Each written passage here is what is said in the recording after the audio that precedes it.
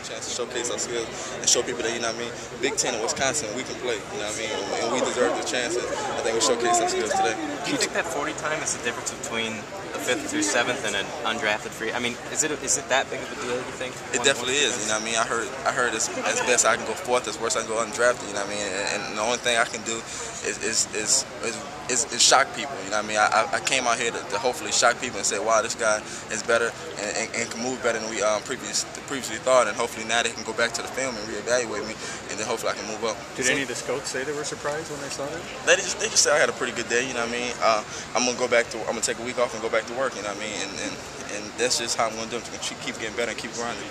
Is any of that process frustrating? Just the difference between 1 or 2/10 of a second, and I mean, if they, like you say, if they just go watch the film, they know you're a good football player. Then it comes down to a 40 time. I mean, in the NFL, you got to rise up. I feel like, you know what I mean, that makes the difference between the good players and the great players. To rise up in pressure, and I felt like it's a whole bunch of pressure in days like this to do well, and I felt like, you know what I mean, this is my chance to rise up and show guys I'm confident what I can do, and let me showcase it. What were your other numbers, Marcus? 4.02 in a short shuttle. Did 14 reps at 225. Vertical like at 34, and broad jump 10.2 and a half.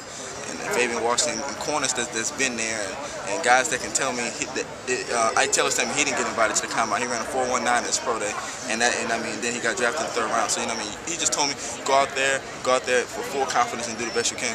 Where have you been training?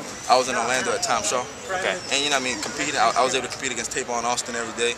I was able to compete against some of the receivers at Virginia Tech. So I was confident. You know what I mean, I was confident when I came out here. What's your plan from now until draft day? Are you going back out there? I'm gonna go to Dallas tomorrow, and then wait for different teams to call me for hopefully private workouts, and then take some time to rest my body, because I feel like only took 4 days off after the Rose Bowl and went to training, so I feel like my body's kind of beat up. So I take a week off or so, and then get back at it, and just hopefully get ready for OTAs.